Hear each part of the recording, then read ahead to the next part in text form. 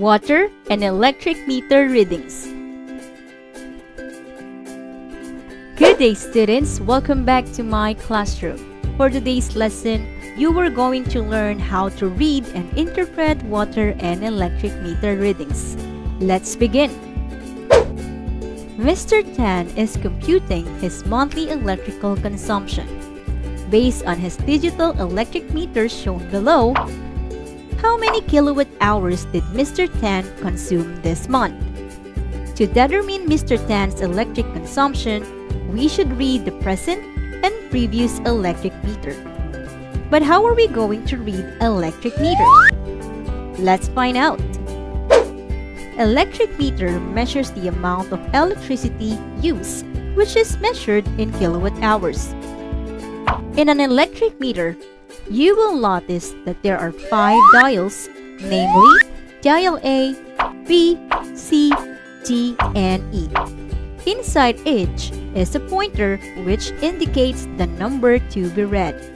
The pointers will alternately turn clockwise and counterclockwise. These dials measure the number of kilowatt hours you use in ones, tens, hundreds, thousands, and 10,000s. To read the electric meter, first step is to read all dials from right to left, starting from dial E to dial A. Next step is to read the numbers by the pointer of the dial. Take note that when the pointer is between the two numbers, the lower or smaller number will be recorded. For example, let us start from dial E. We can see that the pointer points between 8 and 9. Since 8 is the smaller number, that will be our dial E.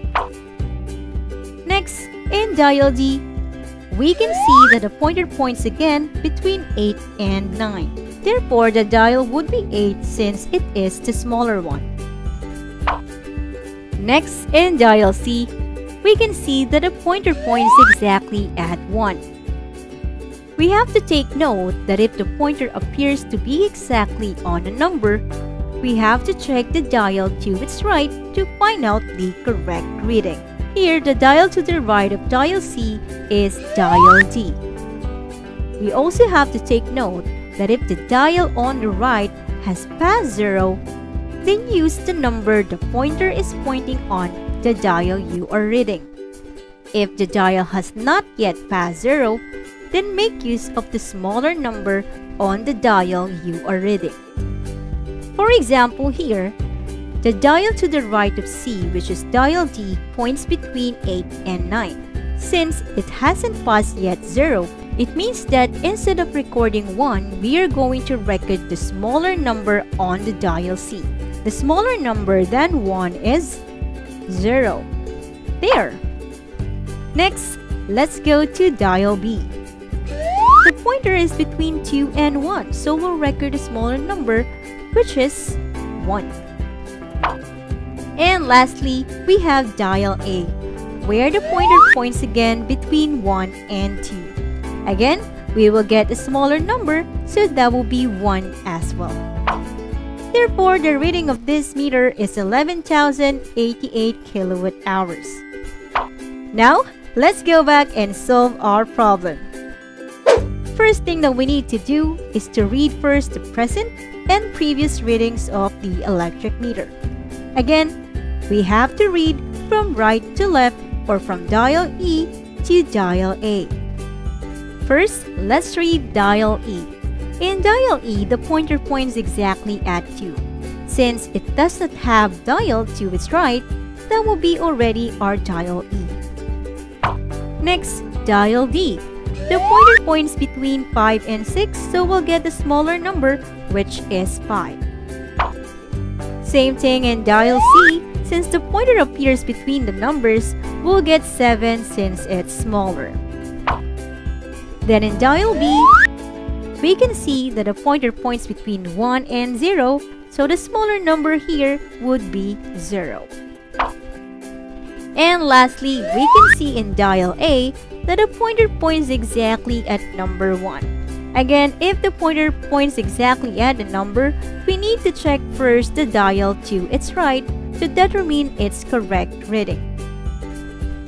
Here, the dial to the right of dial A is dial B.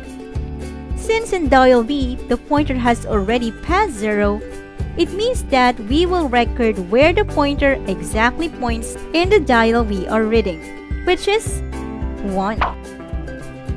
There you go. Next, let's read the previous reading. Again, we have to read from right to left, which is from dial E to dial A. First, let's read dial E.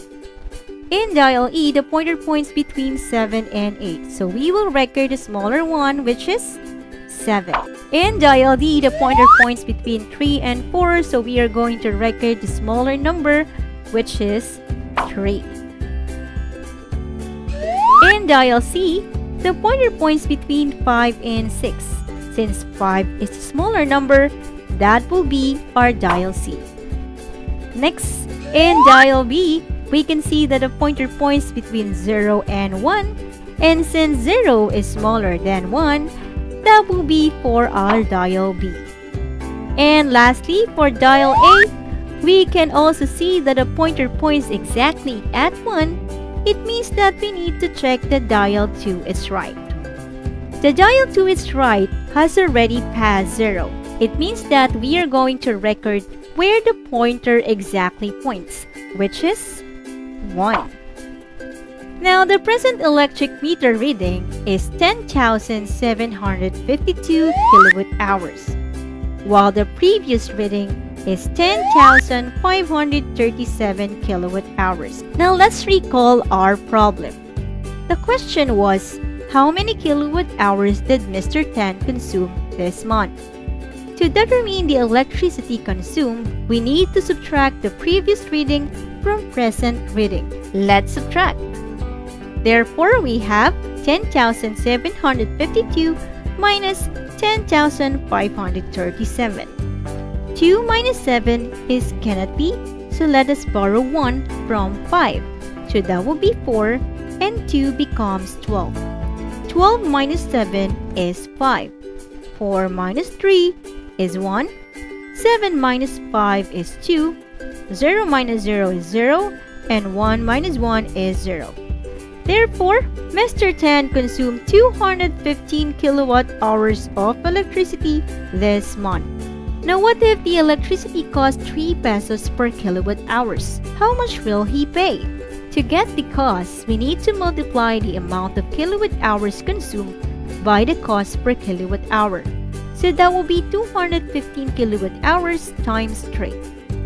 So the electricity bill for the month would be 645 pesos. Awesome! Now let's go and have another example. Based on the water meter shown below, how many cubic meters of water were consumed? This time we need to read for the water meter. But how are we going to do that? Water meter measures the amount of water used, which is measured in cubic meter. Unlike electric meter, water meter has only 4 dials, which only moves clockwise. Now, to read water meter, we will also read from right to left. Let us start with dial D. In dial D, the pointer points between 3 and 4. So we will record the smaller one, which is 3. In dial C, the pointer points between 0 and 9. Since it has not yet passed 0, we will record 9. Next, in dial B, the pointer points between 5 and 4. So we are going to record the smaller number, which is 4. And lastly, in dial A, the pointer points between 0 and 1. Therefore, we are going to record the smaller number, which is 0. Now, unlike the electric meter, wherein we record the number as it is, in water meter, we record the numbers from right to left. It means that the rightmost number, which is 3, will be the first digit. Next will be 9, 4, and 0. Therefore, the reading is 3,940 cubic meters.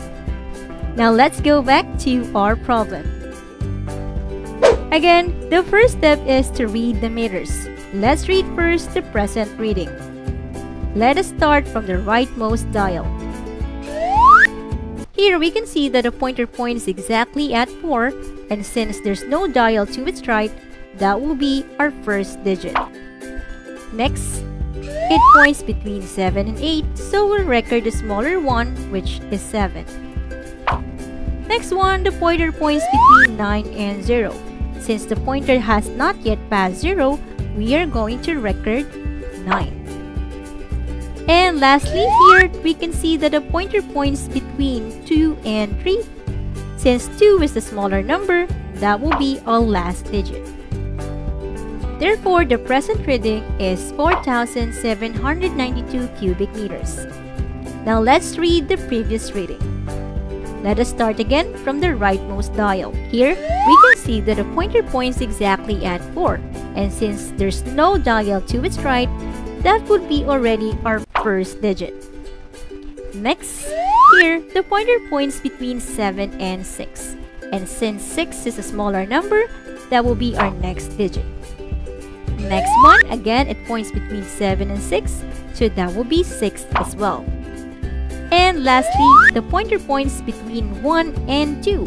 Therefore, we are going to get the smaller number, which is 1. So that is 4,661 cubic meters. There you go. Again, the question is, how many cubic meters of water were consumed? Again, to get the consumption, we will subtract the previous reading from the present reading.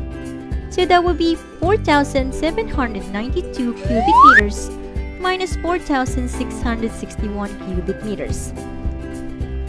And that is 131 cubic meters. Now what if the question is, if the water costs 7 pesos per cubic meter, how much will be the bill for the month? Again, to get the amount to be paid, we will multiply the consumption to the cost per cubic meter. So that will be 131 cubic meters times 7.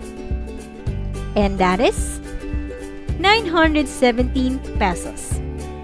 Great job! Now let's have another kind of meter problem. Jose's record of their water consumption is as follows. Here we can see that the initial reading was 0114. For January, it's 0256, February 0459, and March 0651. Now let's have our first question. On what month did he use most water? It means that we need to determine the consumption for each month and see what month has the highest amount of consumption. Again, to solve for the consumption, that will be present reading minus previous reading. First, let's get the water consumption for the month of January.